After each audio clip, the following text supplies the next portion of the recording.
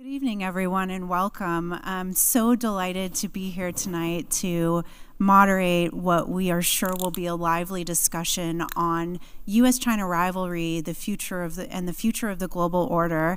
As Hamid noted, I'm Rory Daniels. I'm the managing director of the Asia Society Policy Institute.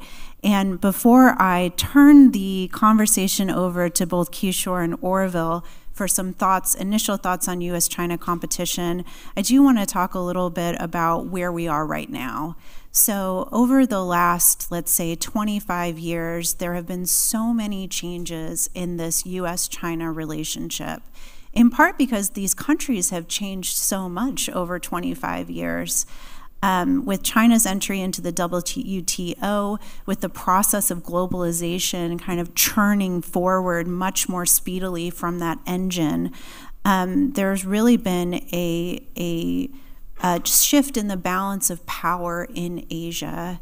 And there have also been numerous kind of new opportunities and challenges created by that process of economic integration, but also the technological revolution that we're all experiencing. They've really changed the way these two countries see each other and see their place in the world. So we're in a period now where the U.S.-China relationship has gone from being on relatively cooperative footing under the George Bush II administration, under the Obama administration's process of diplomacy, the strategic and economic dialogue, to really facing a new set of irritants and challenges in the bilateral relationship. Some of those challenges have to do with, China's shifting system as China kind of goes up the economic value chains and starts to prioritize things above wholesale economic growth. Some of those shifts have to do with U.S. reactions to globalization and the blame that has been put on China, rightly or wrongly, for its role in, perhaps eroding U.S. competitiveness, economic competitiveness in the world.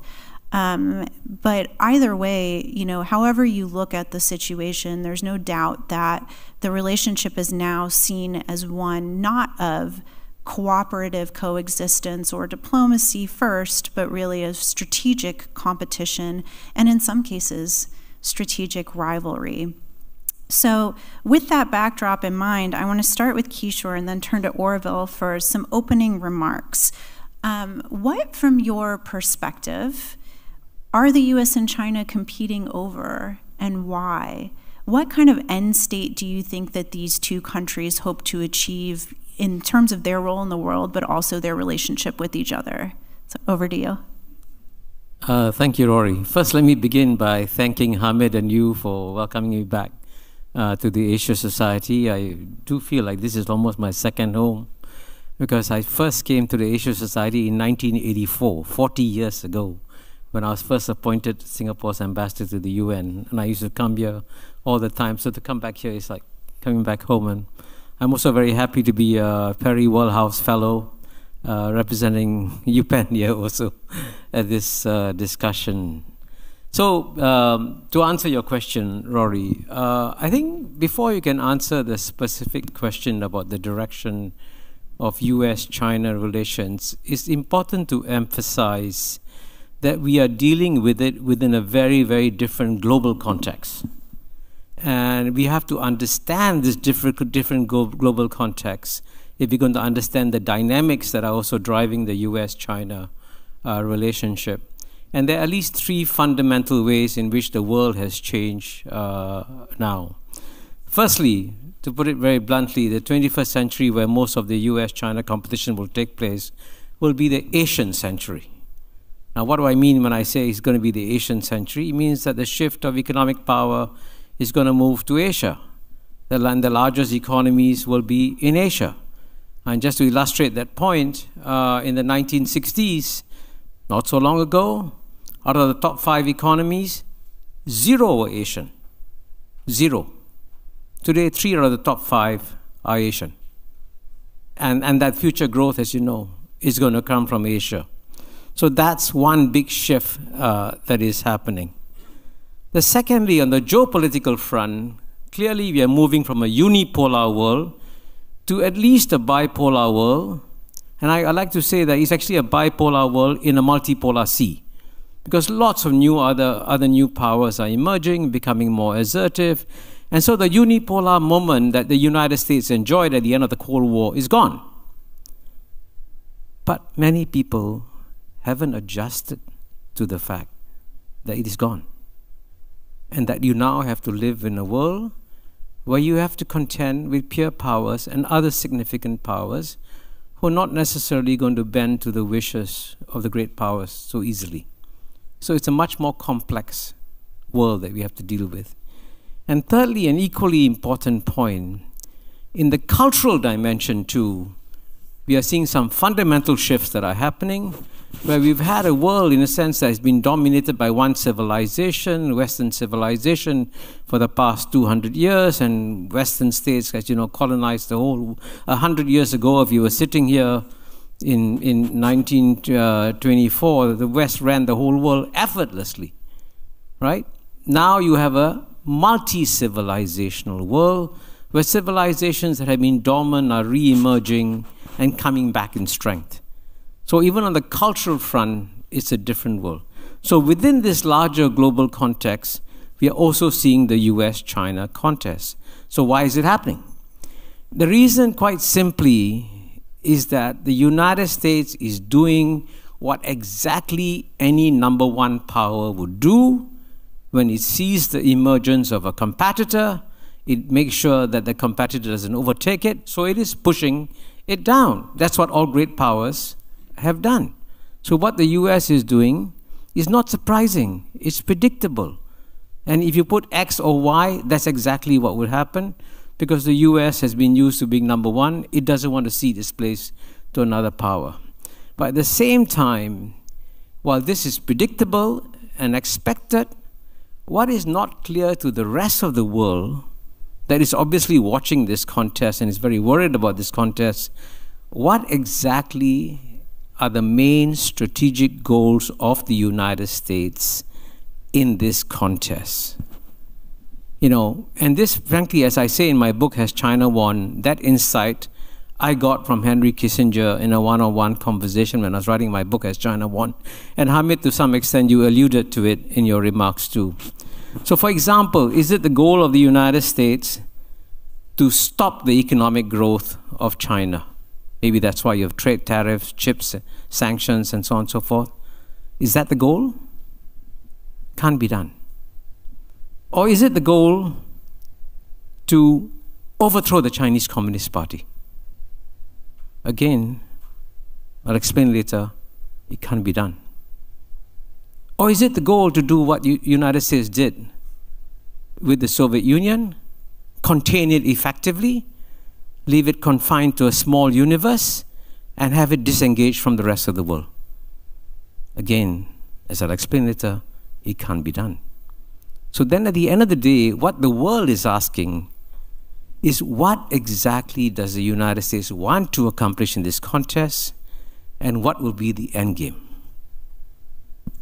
Okay, fantastic. Well, you've already put a lot on the table for us to come back and discuss, including fundamental changes, the rise of a multipolar system, the economic power and dynamism of Asia, new cultures, which I think is a really interesting point we should circle back to, but also raised a lot of questions about U.S. strategic goals. So, Orville, could you give us your perspective? What are the U.S. and China competing over, and why? You know, what does the U.S. hope to achieve with this, and what is the end state that we're looking for?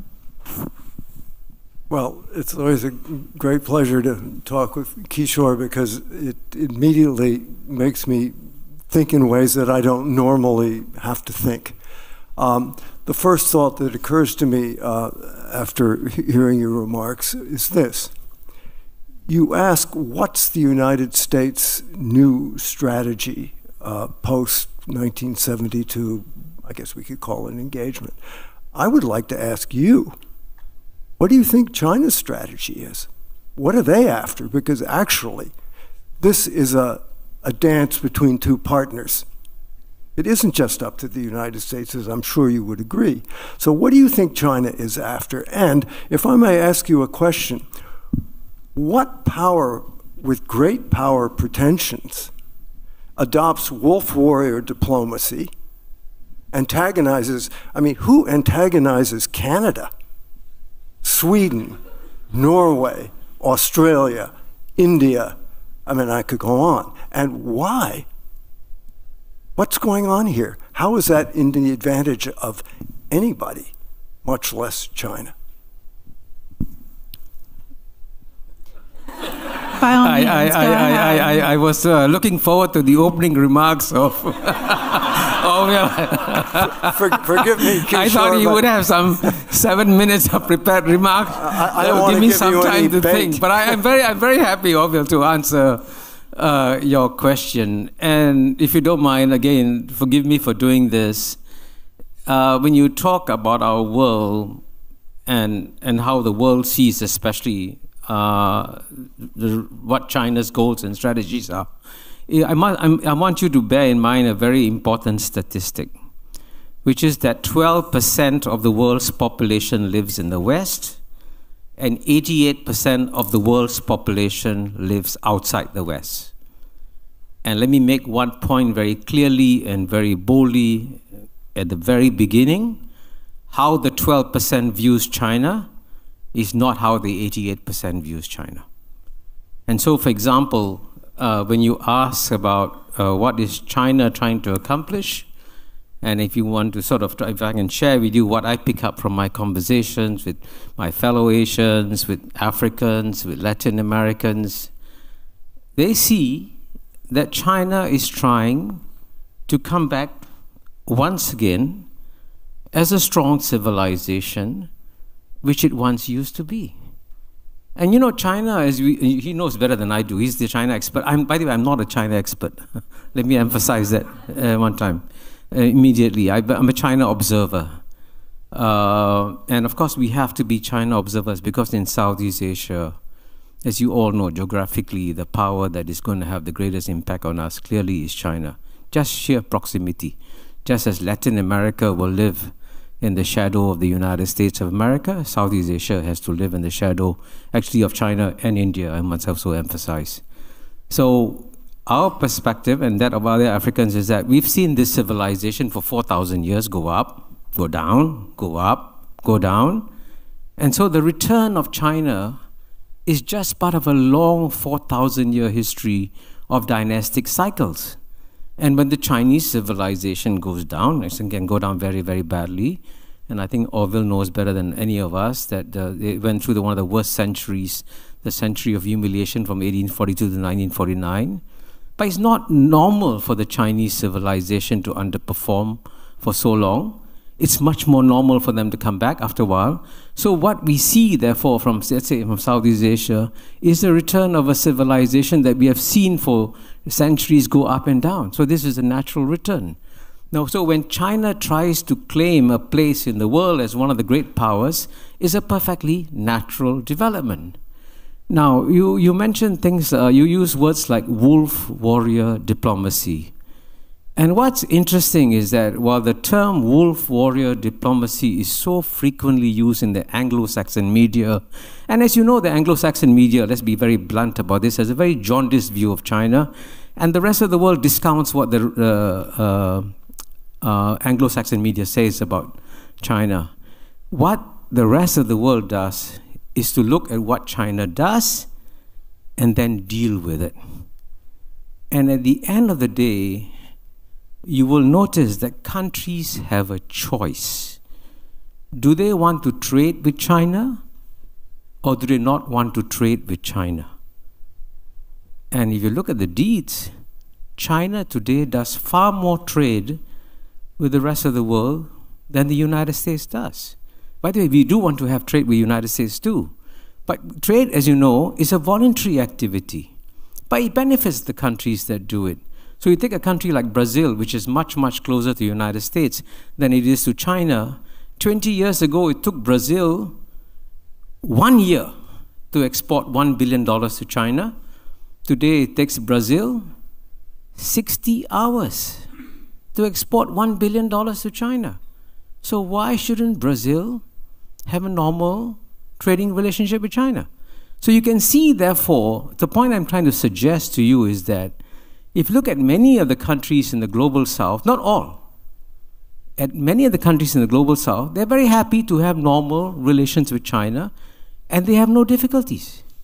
The difficulties have come, as I said, primarily between the United States and China for understandable reasons. This is what would happen when you have a great power shift. And I actually think that in some ways, just as what the United States did towards China was predictable, China's responses towards the United States are also predictable. Of course, we live in a really interconnected world now, correct? Right? Where the kind of this narrative about the rise and fall of great powers ends up reverberating in different ways. Countries are very happy to trade with China, and I will turn to Orville in a minute for his thoughts on, you know, how the U.S. sees China's behavior. But I, from my perspective, do not think that the U.S. Wants to hurt, hamper, harm China's legitimate trade with the world. But at the same time that countries are trading more with China, they're also seeking greater and greater security assistance from the U.S. Orville, could you break this down a little bit? What are some of the concerns about China's behavior as it rises that are causing this kind of demand signal for more U.S. Western attention, perhaps including some of the economic coercion activities you mentioned with Canada?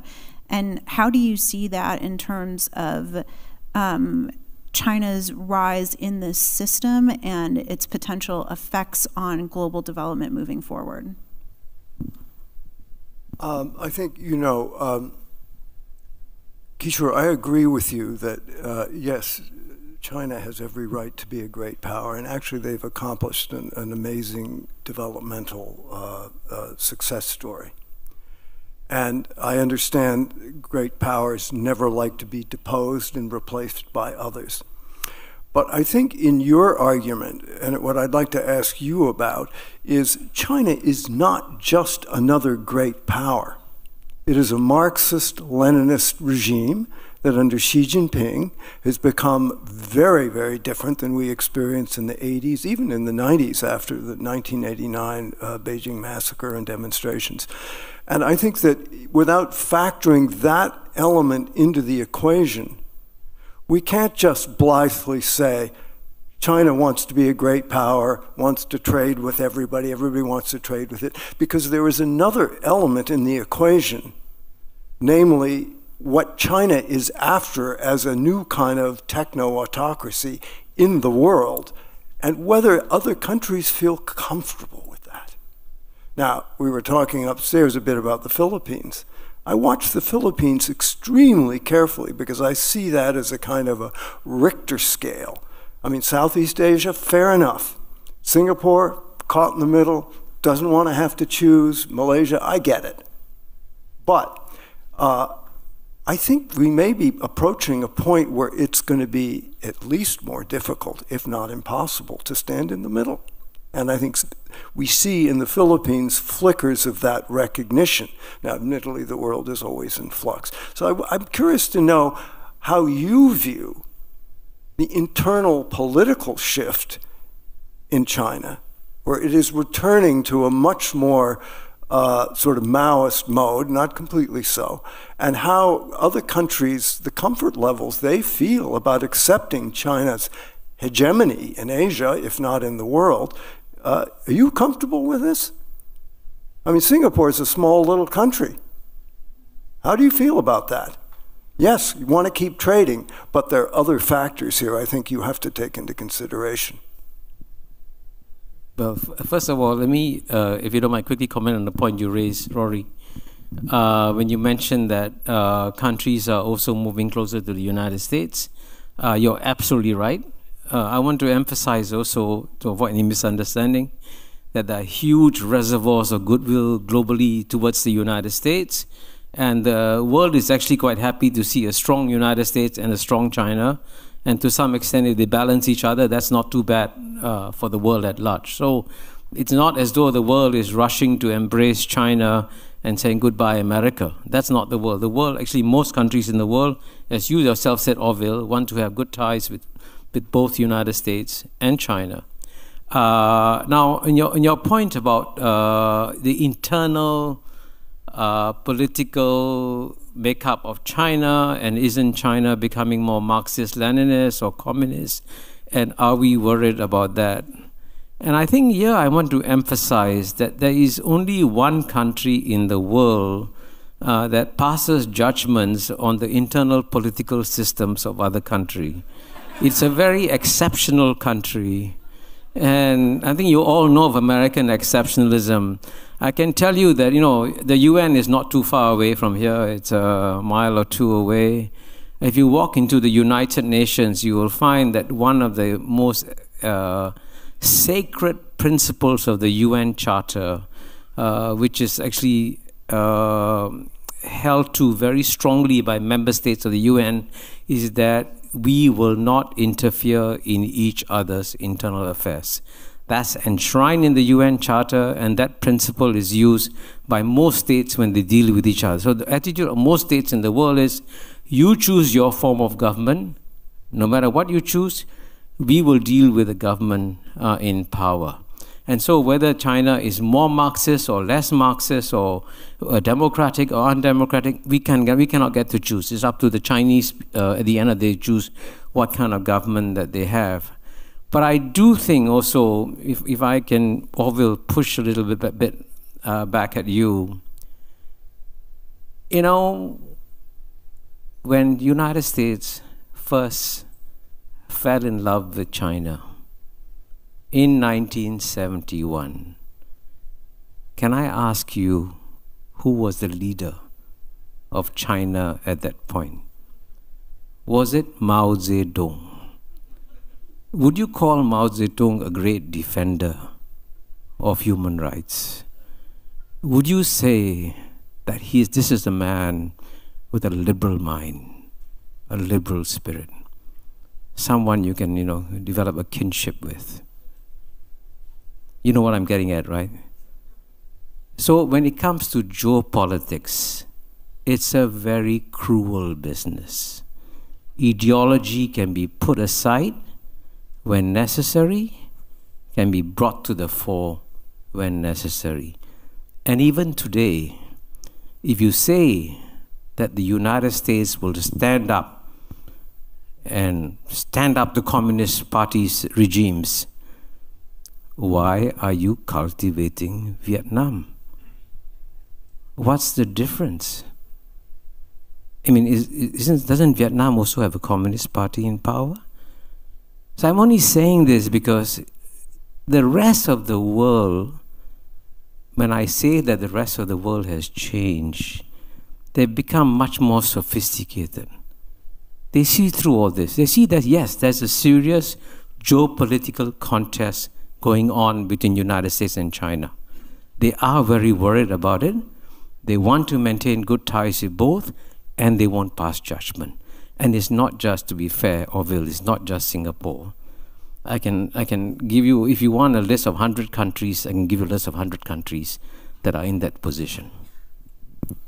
Could we talk a little bit about how countries are approaching this desire not to make a choice? Like, what are the factors, Orville, from your perspective, that are narrowing countries' options down into making a choice between the U.S. and China when it's clear that most countries don't want to choose or want to be able to maybe choose both? But also that it benefits both the U.S., China, and the world for there to be that type of cooperative tissue. What are some of the major irritants? Well, before I get to the irritants, let me just say, Kishore, that 9 U.S. presidential administrations wholeheartedly supported engagement. And I take your point that, you know, we pick and choose who we oppose.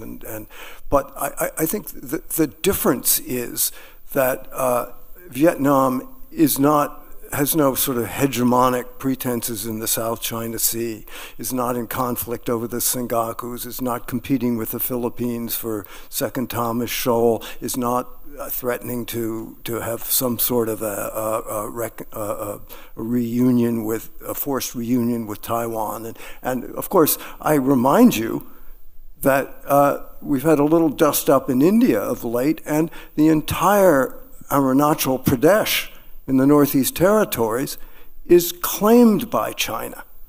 They have maps with Chinese names on places. That shoe is going to drop.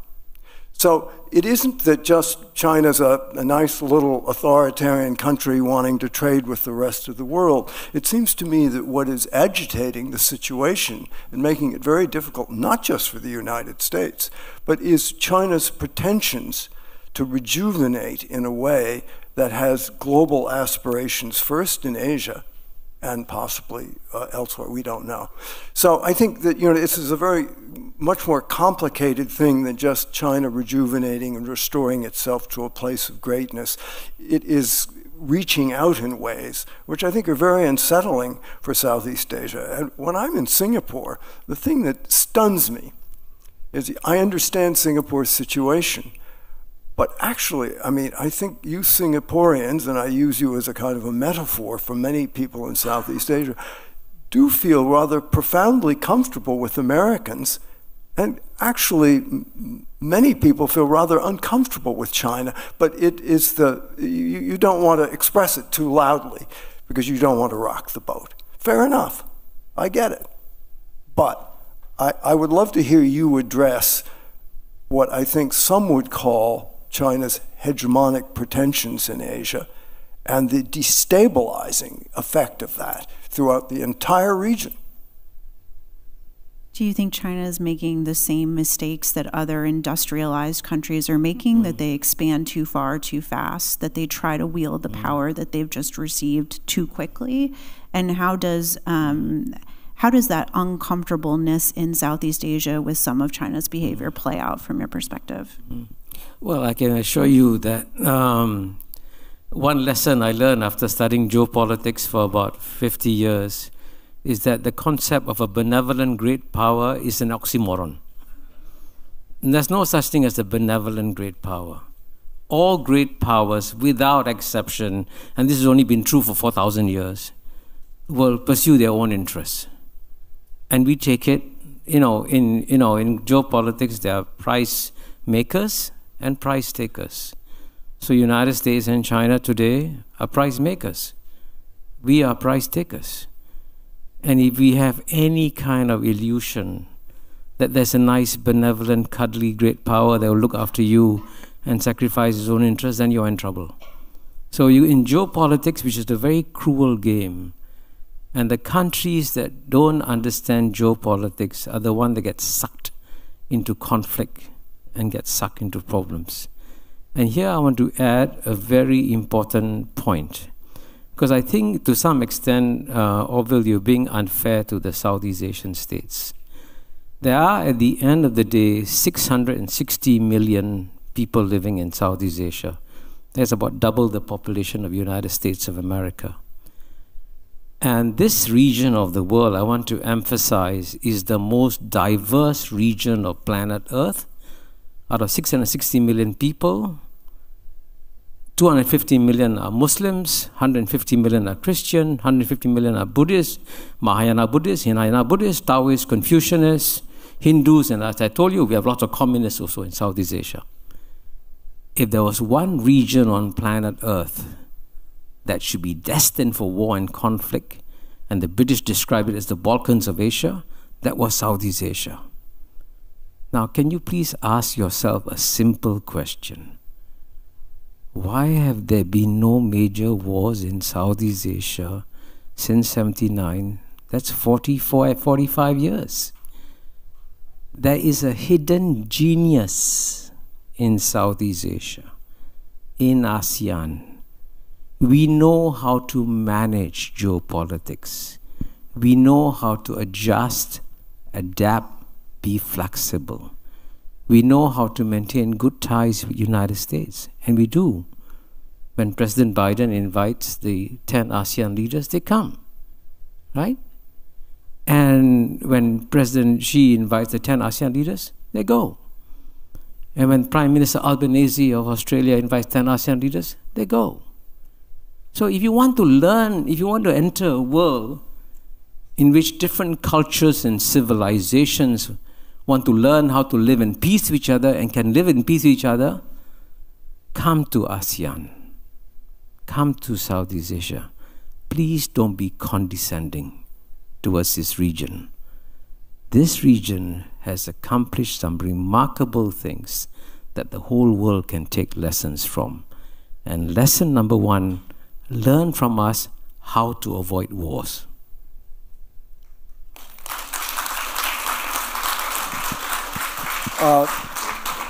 First of all, I would say that I agree with you.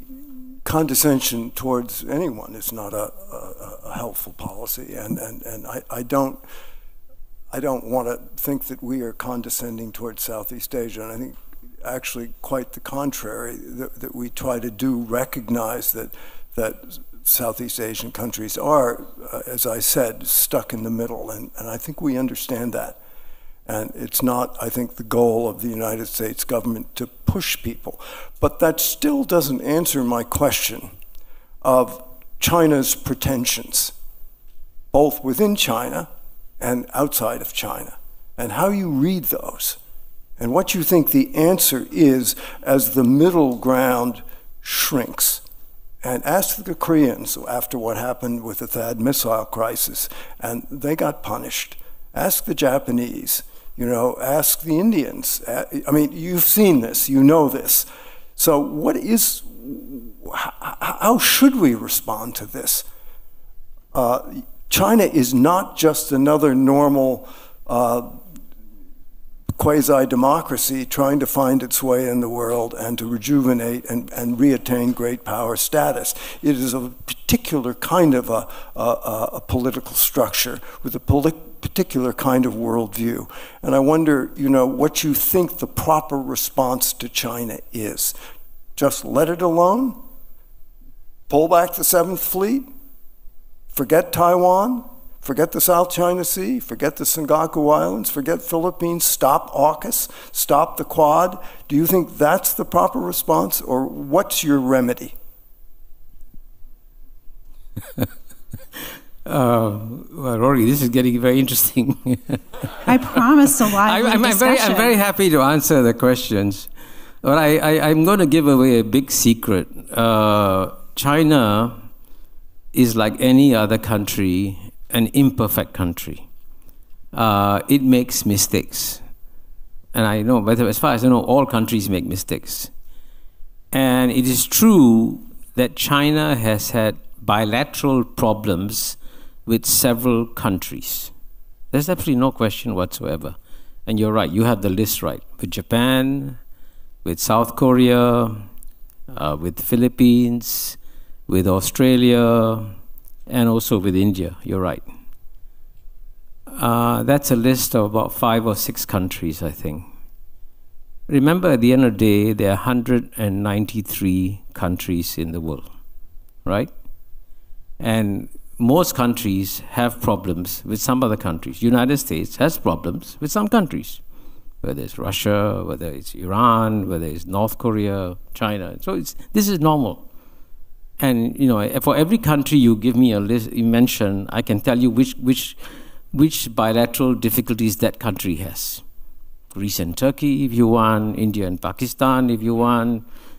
So having bilateral difficulties is, by the way, a normal state of the world, right?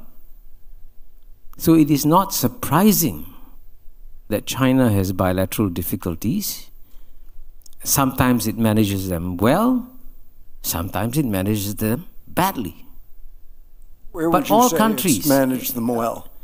Well, I think certainly in the case of South China Sea, it has made mistakes. It has been far too assertive. And I think the biggest mistake the Chinese have made is in creating this 9-dash line. And the 9-dash line, I don't know if you all know this, there's a sort of a hypothetical line in the South China Sea that's been created by China, has no basis in international law, right? Now, if it is true that China claims all the waters within the 9-dash line as territorial waters, as some people claim that China is doing, then China shouldn't allow any international shipping through South China Sea.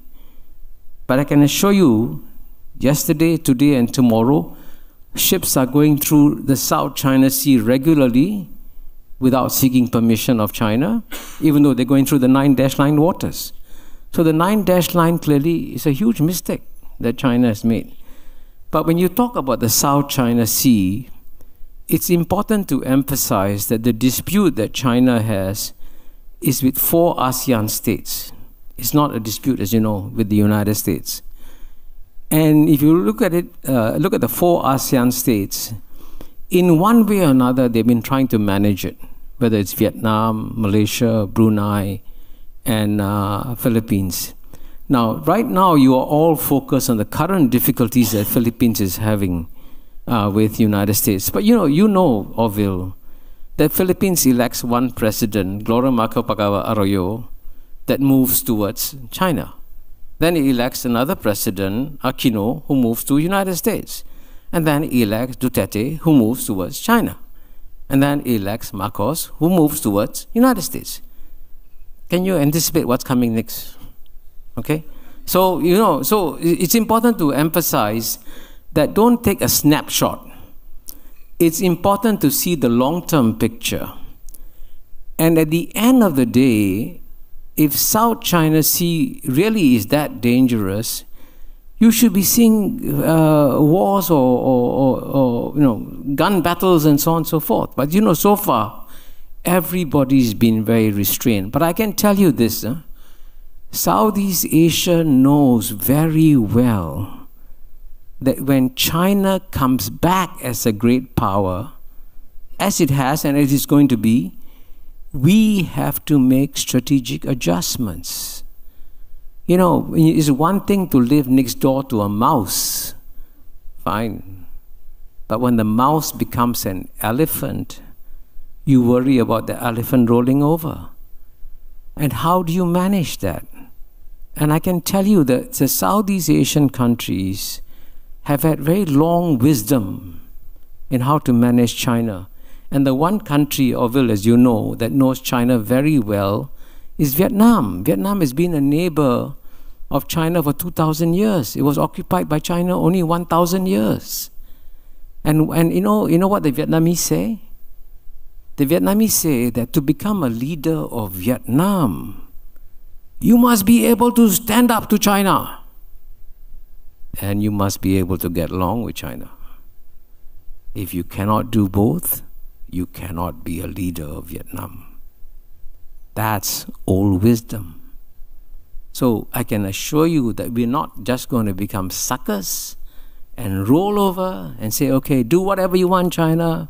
No, we're not that stupid. Okay? That we have our own ways and means. And frankly, if you look at a large country like Indonesia, also 260 million people, right? How does Indonesia get along with China? Indonesia, by the way, is a good friend of the United States, wants to be a good friend of the United States, and is also managing China. And if you want to watch subtlety and complexity, watch carefully what the Indonesians do. Then you understand that the Asians have a level of sophistication and subtlety that you will never see, but it's real. And it works, and it prevents wars. Orville, I want to turn back to you to try to get an answer to my original question. Oh, this has been a fascinating back and forth. I've really appreciated your views. Let me ask it in a slightly different way to try to elicit your response. What kind of China does America want and need in the world in order to stand up to China and get along with China? Well, of course, America is also a very fickle country, an unpredictable country, and it's easy for us to think that it should act rationally, and maybe does act rationally sometimes, but it doesn't. I think, the ideal world was paradoxically and quite tragically the world we had, which was engagement. It was I think Henry Kissinger was absolutely right. He threw the switch, And he didn't call it engagement then. We didn't know about engagement yet, but it became that. And the conceit of engagement was, let's accept each other more or less, let's trade, let's exchange, let's try to get along and slowly see if we can't get on a more convergent pathway. And I think you all know that America actually, this was, I think, a really good example of American leadership. And I will remind you, after the Beijing massacre, what did President Bush do, who was at the initial, before we had an embassy, he was in Beijing representing the United States. He sent Brent Scowcroft to see Deng Xiaoping secretly. Didn't even tell Ambassador Jim Lilly that they were going. The transcript of that meeting is very telling, because what it shows us was Scowcroft really got berated by Deng Xiaoping, who actually I think is quite a hero. I don't want to malign him, but only to say that Deng saw the demonstrations as caused by the United States and was very abusive to Scowcroft, who was saying, please remember President Bush thinks of China. The China relationship is important, wants to continue it. I raise that only to say that I think the United States has gone the distance to try to find a way to do exactly what you propose, Kishore, which is to accept, maybe not completely, but to get along, work it out, see if the future can't hold a better future, a more congruent future.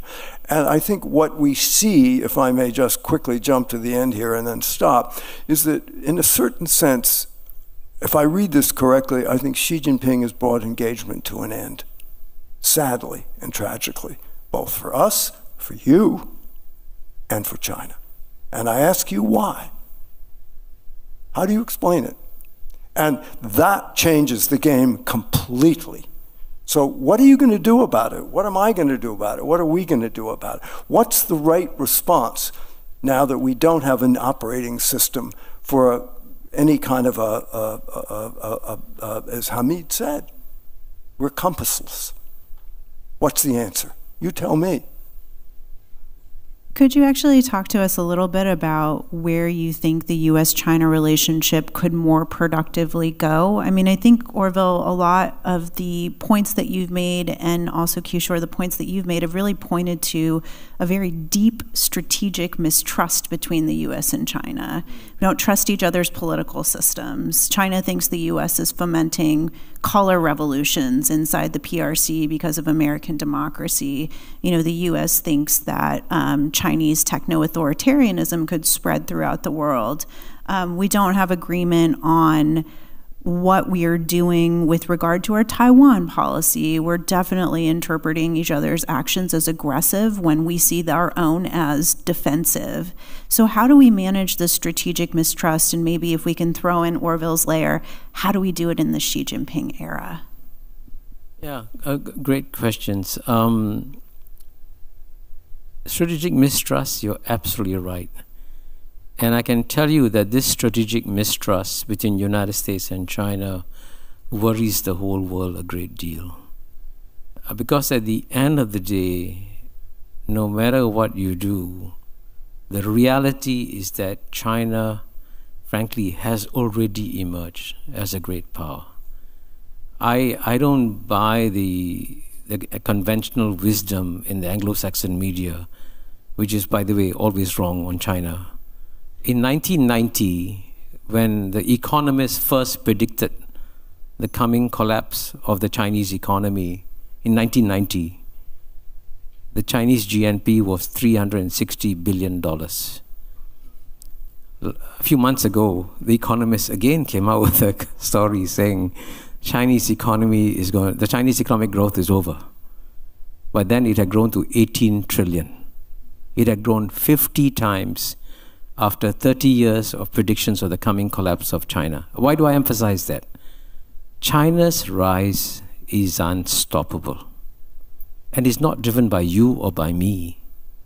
It's driven by 1.4 billion Chinese people.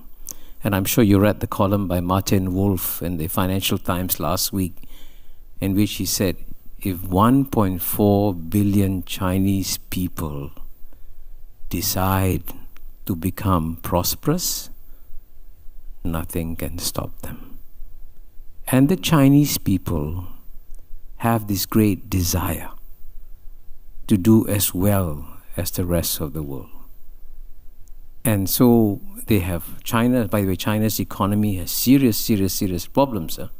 Property bubble, demographic challenges, lack of investor confidence. These are all real issues.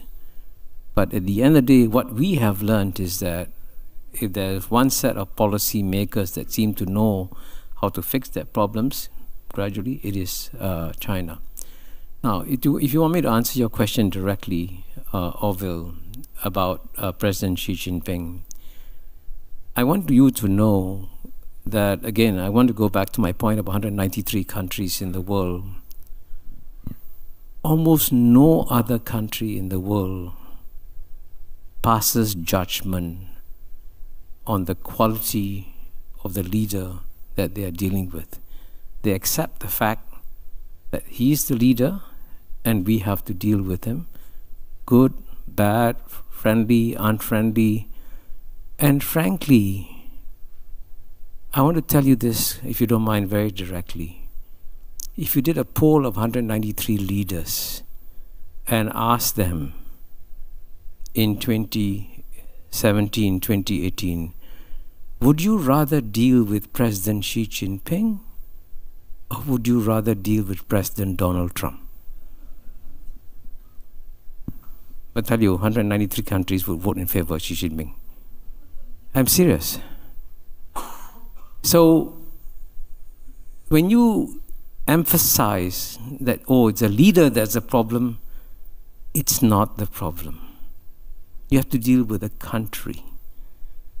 And I can tell you this, since I've spoken to many people, especially in third world countries, who have dealt with President Xi, they don't share your vision of President Xi.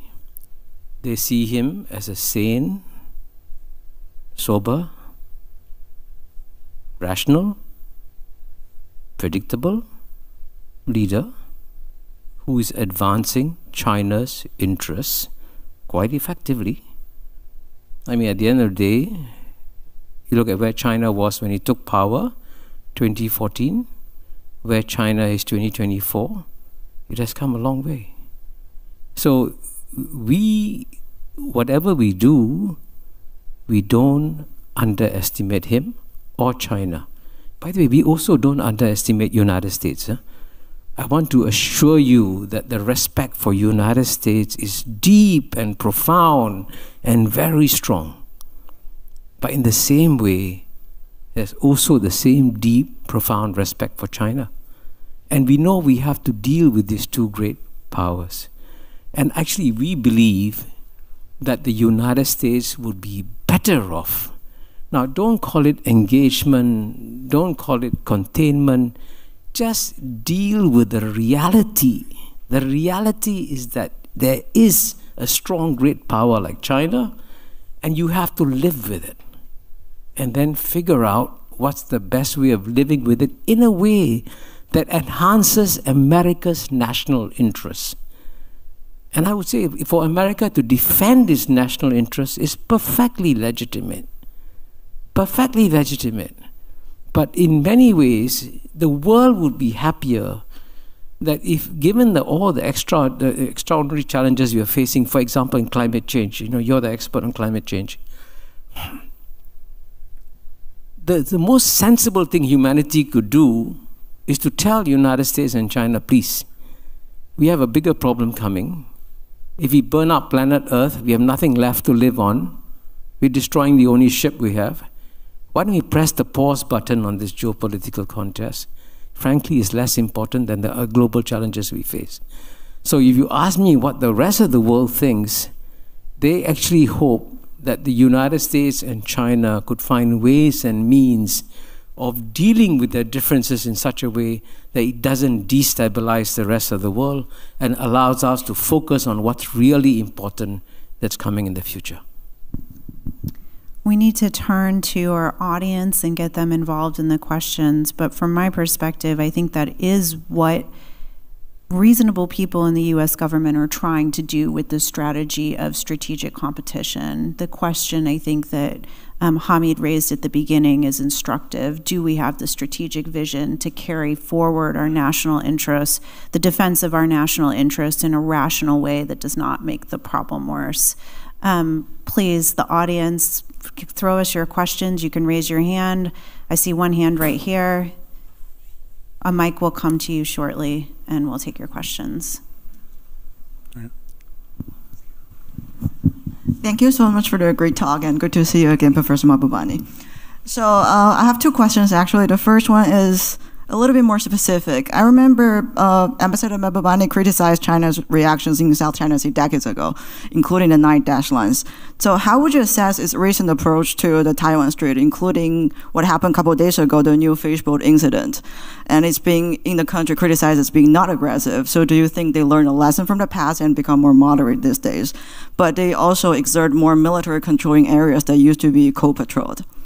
And the second question is, you talk about the different leaders. So forget about a long-standing regime possibly in China. What if Trump comes back this year? A couple of years ago, you criticized, you had an article saying that Trump helped China to gain international reputation during his presidency. So what if he comes back in the end of this year? How do you think this is going to affect the bilateral relationship? Thank you. I'd like to give you both a chance to answer those two questions, so we'll start with you, Kishore. Okay, the first question was on Taiwan. Second question, what happens if Trump comes back? Okay. Now, by the way, I think we all know, I think Orville would agree, that by far the most dangerous issue in the US-China bilateral relationship is Taiwan. If there's one thing that could cause a war between the United States and China, it is Taiwan. And I think you all know that from the Chinese point of view, Taiwan is the last living symbol of the century of humiliation, because Taiwan, as you know, was first separated from China after China lost the Sino-Japanese War in 1895. So not bringing Taiwan back is seen like a sort of a continuing wound in Chinese civilization that has to be fixed. But at the same time, to prevent war, the best thing we can do is to keep the status quo as it is and not change it in any way. And so those who want to preserve peace in Taiwan Straits keep the status quo. And some of it is fictional, of course. The fiction is that the Republic of China represents all of China. But that's a fiction that's actually very important for peace. The minute you drop that, you create war. Now, at the same time, I think we must all understand and respect the desire of the people of Taiwan to keep their lifestyles as it is. They don't want to change. They don't want to join mainland China. That's understandable. But if you want to find a solution that accommodates both the desire of the Taiwanese people to keep the way of life they're used to without any change whatsoever, without any fear, without any difference, and to also prevent a war, it can be done.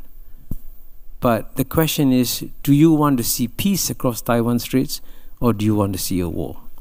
So I'm hoping, and I must say, to be fair, many US administrations have understood that very, very well. So when President Chen Shui-bian of Taiwan emerged, as you know, in around 2003, 2004, it was President George W. Bush that made it very clear to President Chen Shui-bian, I will not allow you to have a referendum.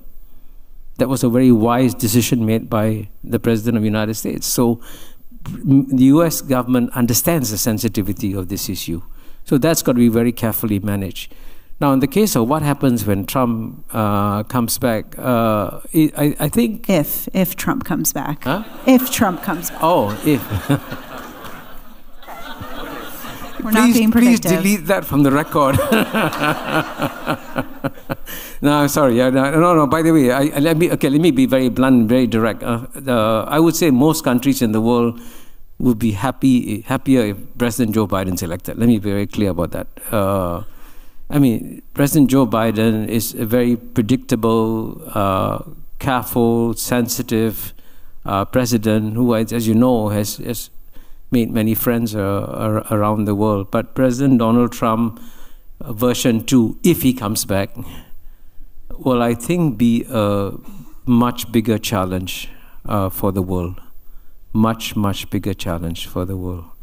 And that's why, actually, in some ways, if the United States could focus a bit more on its own internal challenges, as I say in chapter 7 of my book, As China Won, if the United States could become less of a plutocracy and create a society where the bottom 50%, who have seen a stagnation in their standard of living for 30 years, if you can improve their standard of living, give them a sense of hope, then they won't vote for Donald Trump. So from the point of view of the rest of the world, we want to see a strong, vibrant United States where the people are happy and they elect a happy president. Orville, thoughts on either Taiwan Strait or Trump? I have nothing to say on Trump. I have no idea what he'd do if he's president. I mean, it's catch as catch can. And I agree with you, Kishore. The best thing we can do is straighten our own mess out and be better leaders in the world and preserve our democracy. As to Taiwan, I think my remedy for Taiwan is exactly Mao Zedong's and Deng Xiaoping's. As Mao Zedong told Winston, who's here, and Kissinger and Nixon, let it be for 100 years. Don't worry about it. When Deng Xiaoping stopped in Tokyo on his way to Washington to meet with Jimmy Carter and reestablish diplomatic relations, he was asked about this. And he said, leave it for future generations, smarter generations to deal with. That's the smart way, but that's not Xi Jinping's way. So I think, we know what happened at Hong Kong. It's pretty obvious, that there will be some movement towards Taiwan, maybe not an amphibious assault or something like that, but I wager there'll be some pecking away at the edges, which will be really challenging. I would say, finally, Kishore, this. You say, let's just live and let live and get along with China and accept them. Good.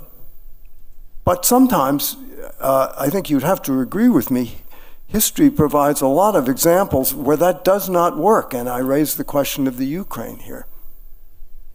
I mean, sometimes countries irredental, with pretensions of irredentism, they act, as Russia did in the Ukraine.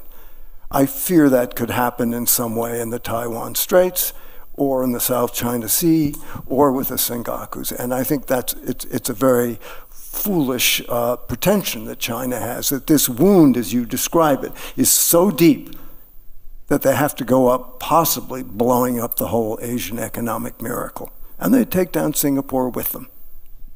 Let's take a few more questions grouped all together if we can. I'm going to say 1, 2, 3. We'll take all 3 questions while we're bringing the mic to the first person.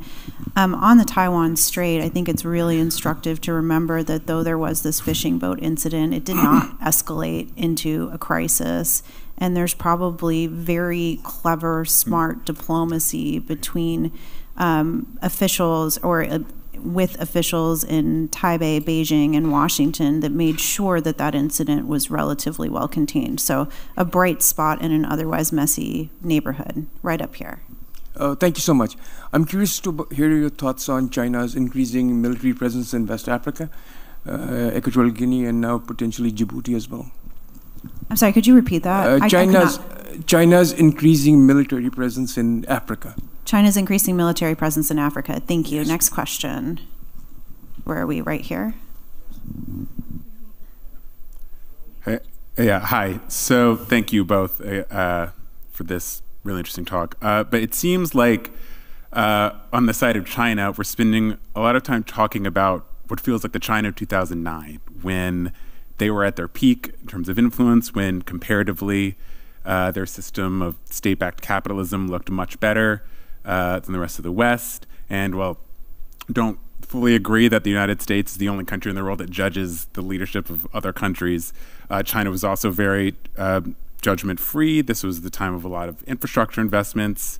But I think that's not the China of today, and especially after the pandemic, I think there's a lot more erratic leadership, and a lot less of this kind of rule by council, first among equals that you saw before when China was more stable. And so I think that fundamental question of the China of today with Xi Jinping, with a much more personalized leadership, does seem more unstable. Does that not worry more of these countries than that, that list of who would choose between the United States and China? I don't think that's in operation anymore. Is that the question? What are other countries in the world thinking about the stability of Xi Jinping's leadership today? Yeah, this much different leadership in China than it was before the pandemic and since the financial crisis. Okay, we have time for one more question. I apologize. I know a lot of you have the hands in the air. Maybe we should answer them as they come up, or we'll forget them. I've got them. Chinese military in West Africa. Chinese military in Africa. And has Xi Jinping changed after the pandemic? Can we just take the last question, please? I'm the third. I had my hand up first. I'm going to go. Okay, perfect. Thank you, Rory. Jonathan. I'm deeply impacted by Orville's brother's book, The Gift of Time, in which he highlights Albert Einstein's admonition that the nuclear bomb changed everything except our thinking, and we drift toward catastrophe. And what he was talking about was the Westphalian model of nation states playing with these devices and putting the whole world at risk every day. And I'm also deeply informed by facts, realism. We're destroying species at over 1,000 times the evolutionary base rate. 60% of our oxygen comes from the health of the pH of the oceans because phytoplankton gives us our oxygen. We're destroying rainforests faster than they're being replenished.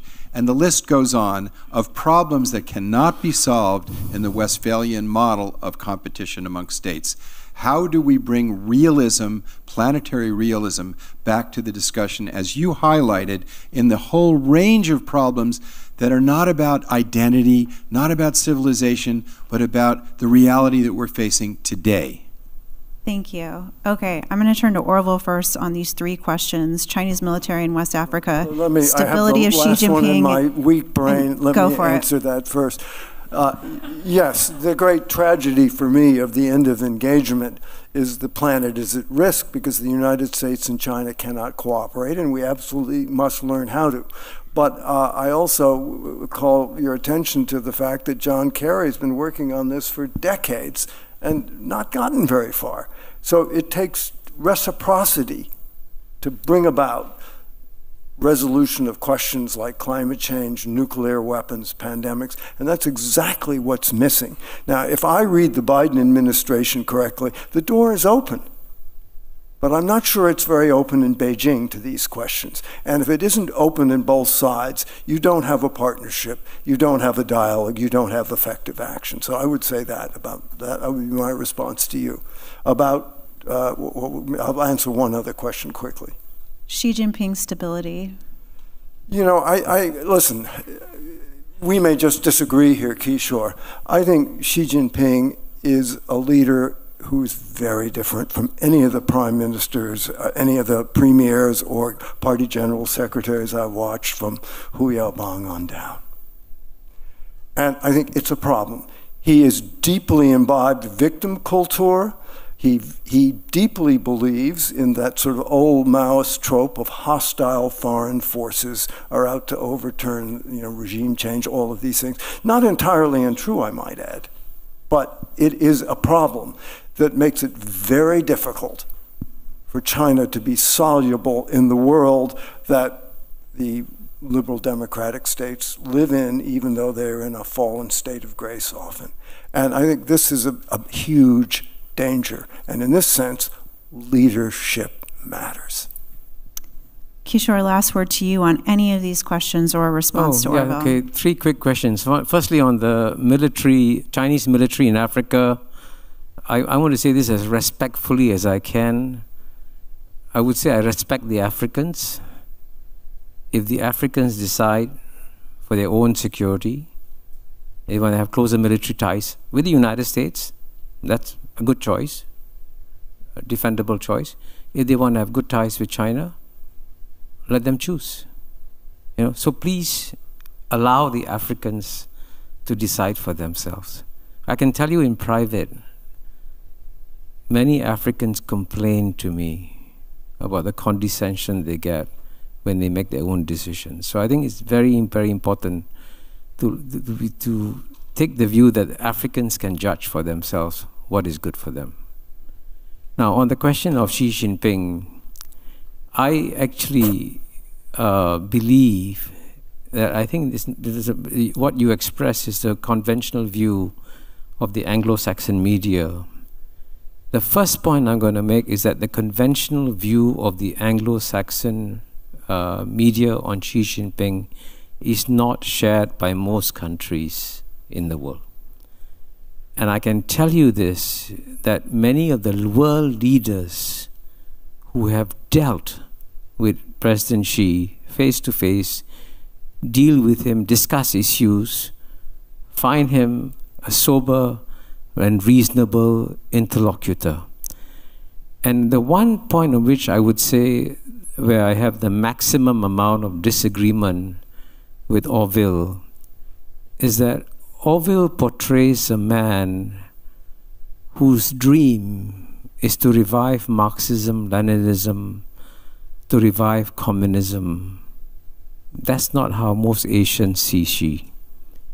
We see Xi as someone who believes that China has been a great civilization. It has had 100 bad years. It's time for Chinese civilization to come back. So if he has a dream, the dream has nothing to do with communism, Marxism, Leninism. Even though China is run by the Chinese Communist Party, it is an instrument. The Chinese Communist Party is an instrument that is being used to revive what Xi Jinping believes to be a great civilization. So that's his end goal. But I think the most important question was the last question, and I completely agree with you that our planet is endangered in many different ways, and you spell them out. And frankly, that's why in my book, The Great Convergence, I say that the world has changed fundamentally. And to explain how it's changed fundamentally, I use a very simple boat analogy. And I hope you'll reflect on this boat analogy. In the past, when we lived in 193 separate countries, it was as though we were living in 193 separate boats, right? So we could decide what to do on our boat. So if one boat got COVID, the other boats wouldn't get it. They're in different boats. But the world has shrunk, and I really mean that literally. We no longer live in 193 separate boats. We live on 193 separate cabins on the same boat. Now, if you're on a boat together and the boat begins to sink, the stupidest thing to do is to lock up your cabin and say, I'll protect my cabin. And that's exactly what we are doing, which is bizarre. We're supposed to represent the most intelligent species on planet Earth. But we're doing something completely stupid in response to these great planetary challenges. And that's why I say the wisest thing you can do about this geopolitical contest between US and China, at least just press the pause button for a while. Look at what's happening in the world. Focus on the real global challenges. Maybe after we fix them, then we can go back to the squabbles. Thank you. All right, we have reached, thank you guys all so much. We've reached time. I think that we have not resolved the US-China rivalry, but hopefully you were entertained, and also if we can keep having conversations like this, including bringing prominent Asian experts to this New York audience at the Asia Society, we have a much better chance of being enlightened, wise captains of this boat that we are all in.